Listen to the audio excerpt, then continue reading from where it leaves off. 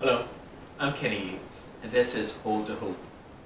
We are in the middle of a two-part series called What's in a Name Anyway? And this is our last part. This is part 2.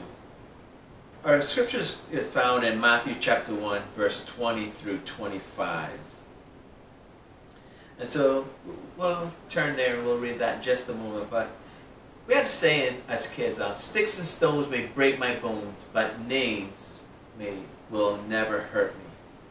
And we used to sing that when other kids would tease us or call us names, and our retaliation was to say sticks and bones may break my bones, but names will never hurt me. And the truth is, though, that names do hurt. Names do cause pain, because names are very important.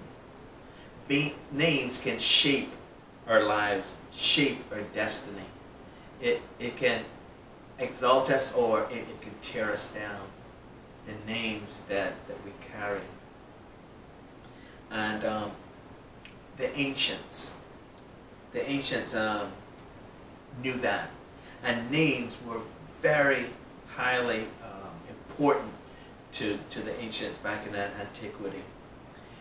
Because names told of events or prophesied the destiny of children.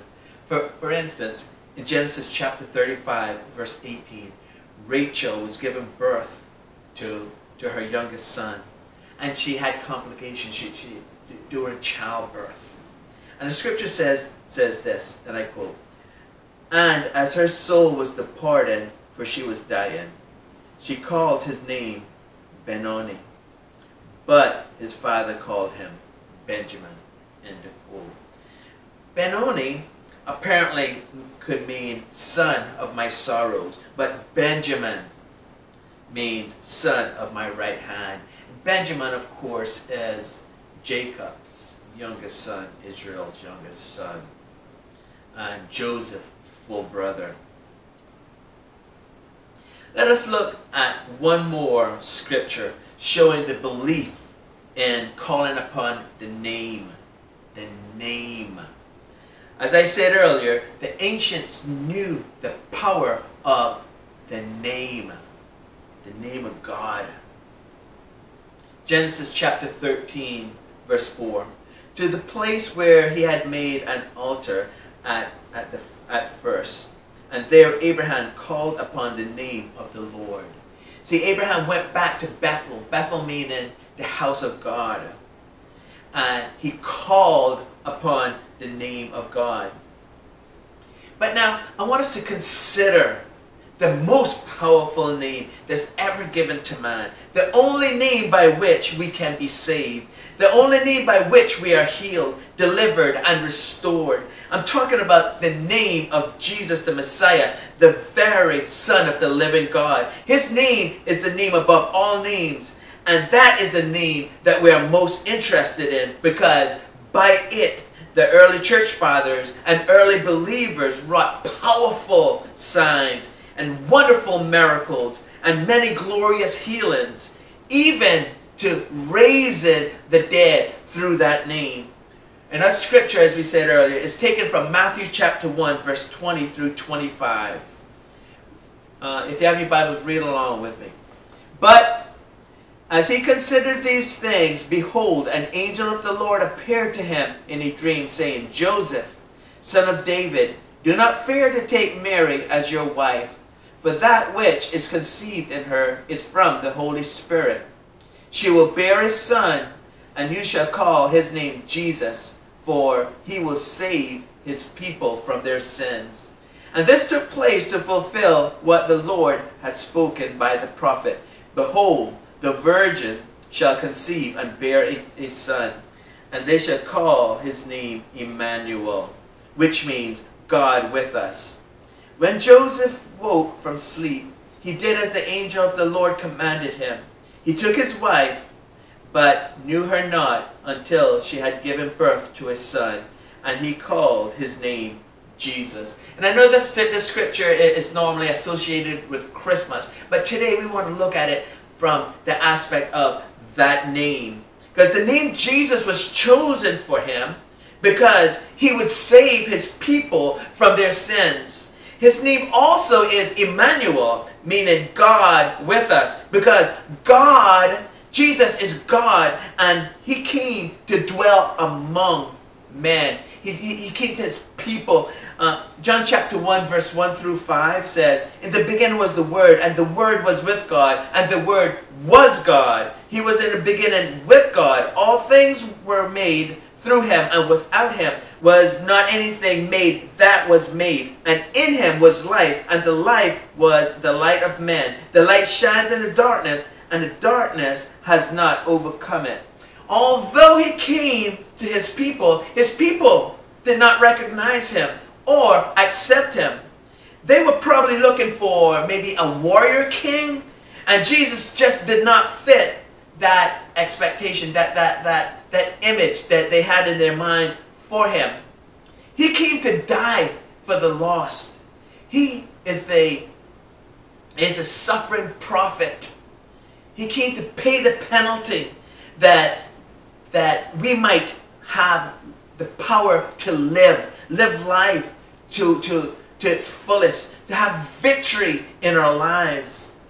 Look with me what happened at the day of Pentecost after the resurrection, 50 days after the resurrection. This is what happened. At Pentecost, after that pouring of the Holy Spirit, Peter stood up and quoted the prophet Joel. He told the people that in the last days God would pour out his Spirit on all flesh, and your sons and your daughters shall prophesy, and your young men shall see visions, and your old men shall dream dreams. And Paul continues quoting the prophet Joel. And this is what Peter quoted in Joel chapter 2 verse 32. This is what he says. Acts 2:21.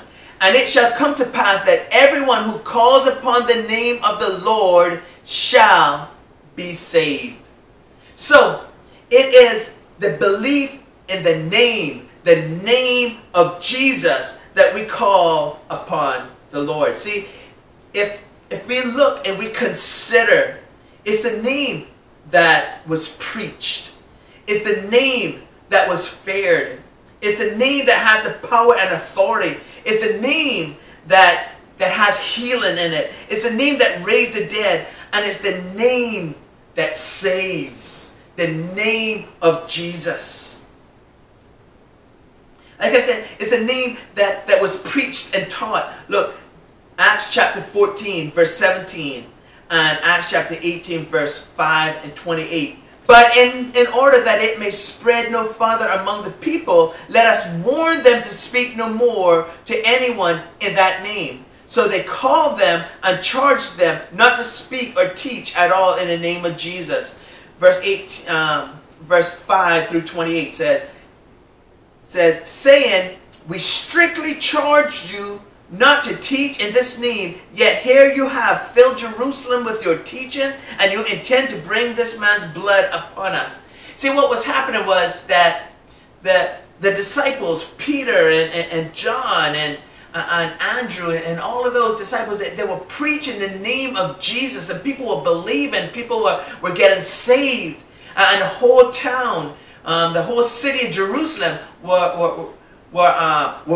were experiencing miracles. They were experiencing signs and wonders all through the power of the name of Jesus. And so the Pharisees brought Peter and John in, and they commanded them not to teach in that name anymore. Not to teach people about the name of Jesus. Not to tell them the power of his name. Not to have them call upon that name to be saved, to be healed, to be delivered from demonic spirits.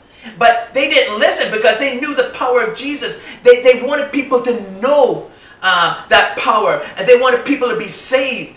And there's no other name given unto man by which he can be saved except that name of Jesus. And so they continued preaching, and they called them back in and said, "Did we not strictly warn you not to teach in that name anymore?" Because it's that name that they're afraid of, you see. It's that name that delivers. It's that name that when lifted up, that miracles, signs, and wonders begin to happen. And people are saved. It was the name that they feared. Look, Acts chapter 5 verse 11. And great fear came upon the whole church, upon all who heard these things. It's a name that has power and authority. Acts chapter 4 verse 7. And when they had set them in the midst, they required, by what power and by what name did you do this? It's the name that healed. Acts chapter 3 verse 6 and Acts chapter 4 verse 30. Verse 6 says, but Peter said, I have no silver and gold, but what I do have I give to you. In the name of Jesus Christ of Nazareth, rise up and walk. Verse 30, while you stretch out your hand, this is the disciples praying now, because they were under attack, because the chief priests and the Pharisees, they did not want them teaching in that name anymore. So this is the believers, the apostles' prayer after being persecuted for the name of Jesus. They're asking him, said, while you stretch out your hand to heal, and signs and wonders are performed through the name of your holy servant, Jesus. It was the name that raised the dead. Hebrews chapter 11 verse 35 says, women received back their dead by resurrection. It's the name that saves. Acts chapter 4 verse 12. And there is salvation in no one else, for there is no other name under heaven given among men by which we must be saved. So what are we talking about here? We're talking about the most powerful name of Jesus and authority that it carries. There's no other name like it. None under the earth or under the heavens or under the earth or above the earth or above the heavens. There's no other name like the name of Jesus. Because at the name of Jesus, demons flee. Darkness runs away. Diseases are healed. Marriages are put back together. Breaches are repaired. Relationships are restored. Souls are saved by that most powerful name. So tell me, how can Christians sit through a 90 to 110 minutes of actors using the name of Jesus as a cuss word and not be offended?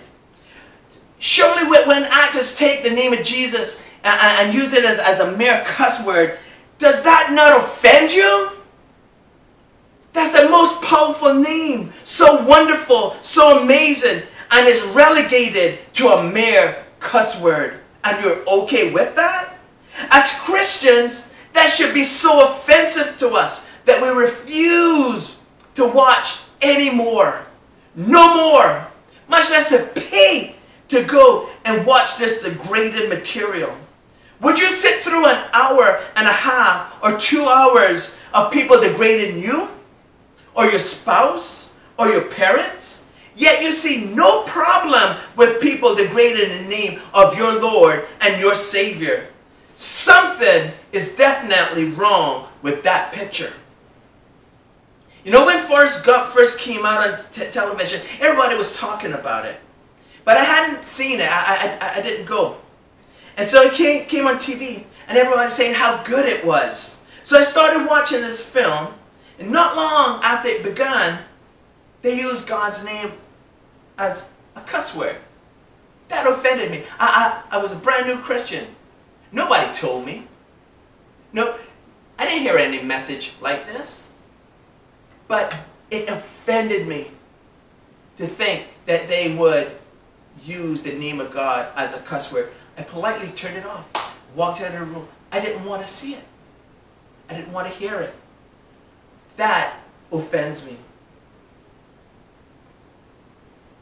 So how can I sit through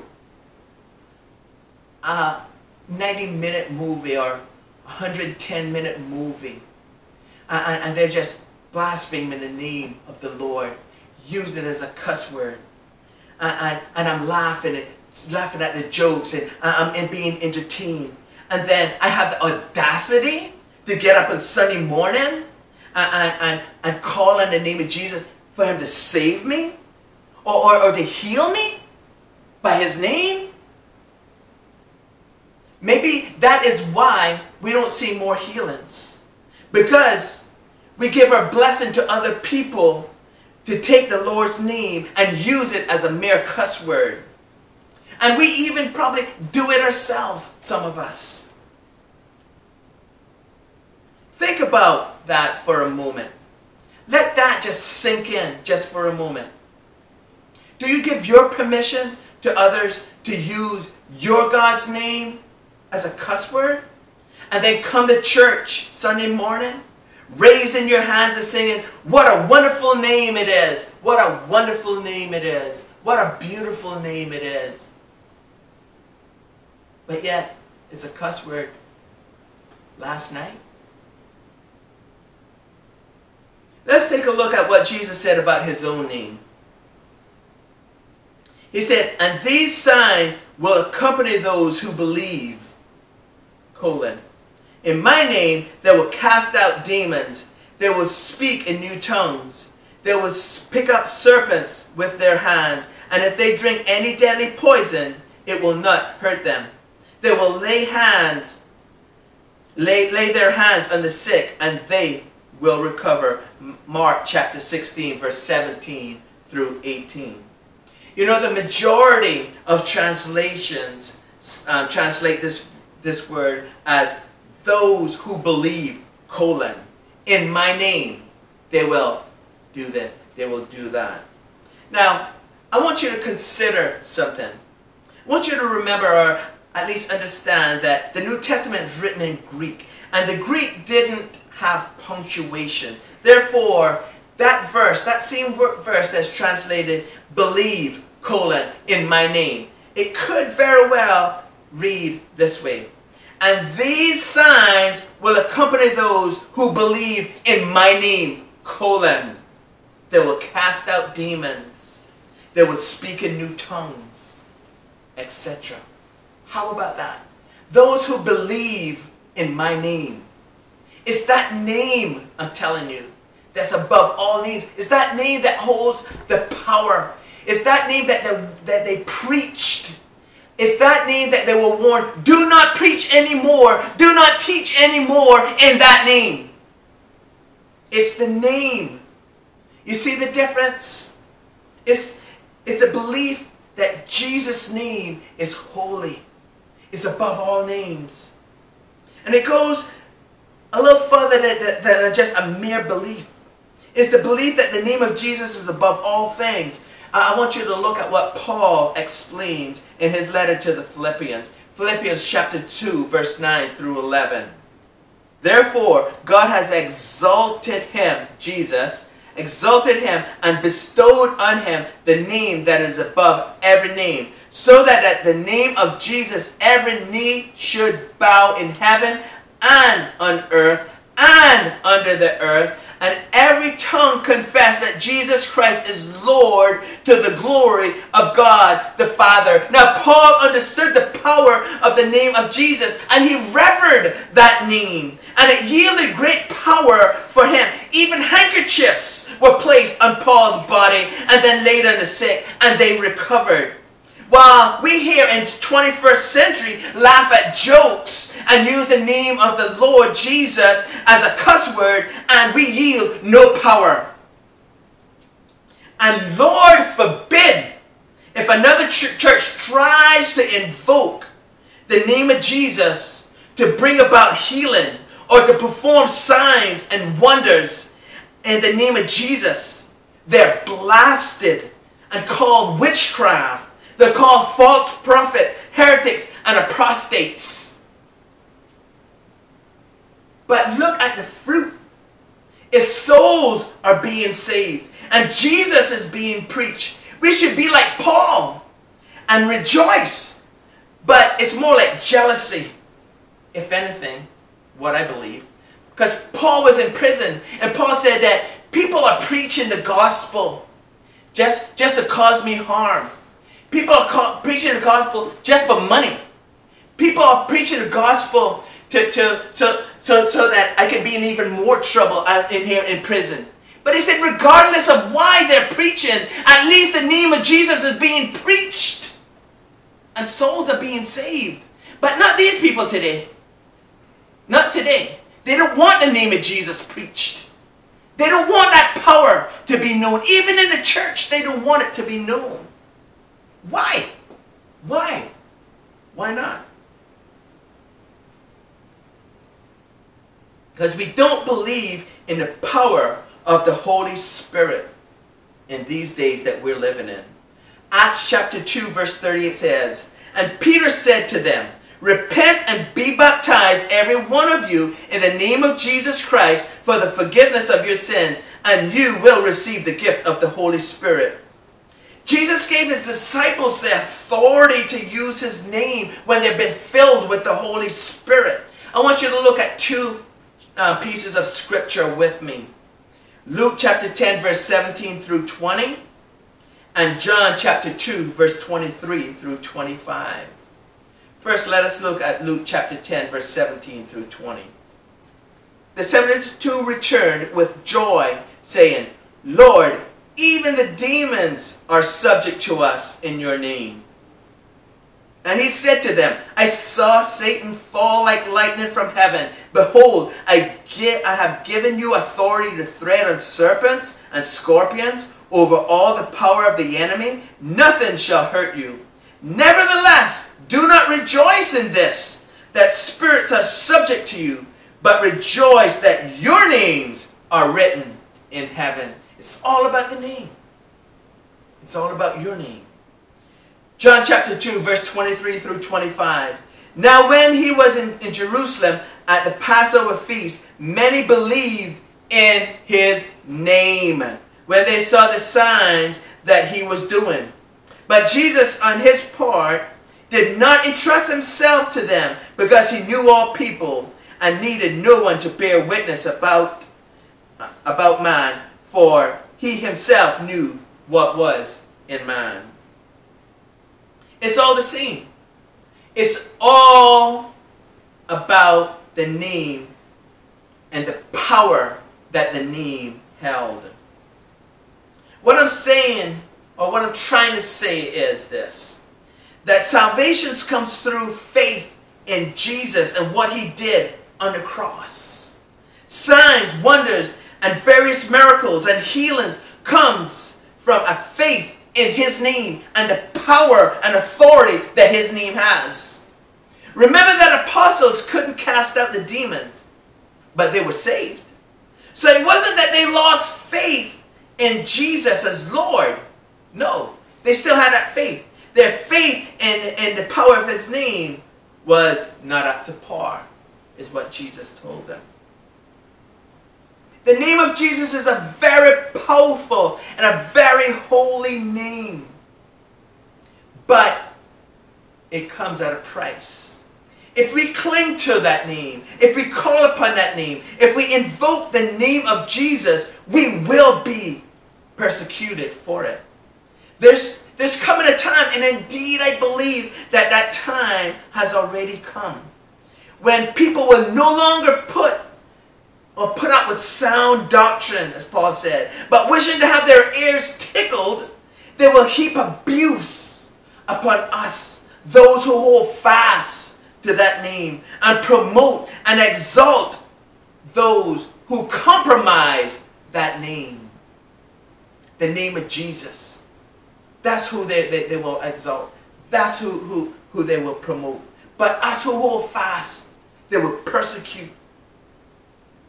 They will heap abuse upon us. Matthew chapter 10 verse 22. "And you will be hated by all for my name's sake, but the one who endures to the end will be saved." For us to live is Christ, and to die is gain. That's what Paul said. And for us, it's the same thing. No matter what comes, and believe me, tribulation is coming. But no matter what comes, come hell or high water, as they say, we must endure to the end so that we can be saved. So that we will be saved. And we have to tell others about the goodness and the power of Jesus and the power of his name, so that they too can be saved, so that they too will endure to the end, so they will be saved. So if you don't know Jesus as Lord and Savior, he's waiting. He wants to give you the authority to use his name. He wants to give you authority to use his name for salvation. For there's no other name given unto man by which he can be saved. He wants to give you authority to use his name to be healed. To lay hands on others and see them recover. For driving out demonic spirits and evil spirits. Because the spirits are subject to his name. And they must obey his name. So now, no matter what your need is, he will and can fulfill that name. So if you don't know Jesus today as Lord and Savior, you can. All you got to do is to call upon that name. And you'll find forgiveness in that name. Let me just lead you in a quick prayer here. Pray this prayer with me. And if you believe it, believe in what Jesus did as a sacrifice for us on Calvary those 2,000 years ago. Believe that salvation is found in Jesus. You will be healed. You believe in the power of his name. You will be healed. Lord Jesus, I come to you battered, bruised, a sinner. And I ask for your forgiveness. Forgive me of my sins, Lord. Cleanse me from all unrighteousness. Help me to live a victorious life. Help me to believe in the power and authority of your name.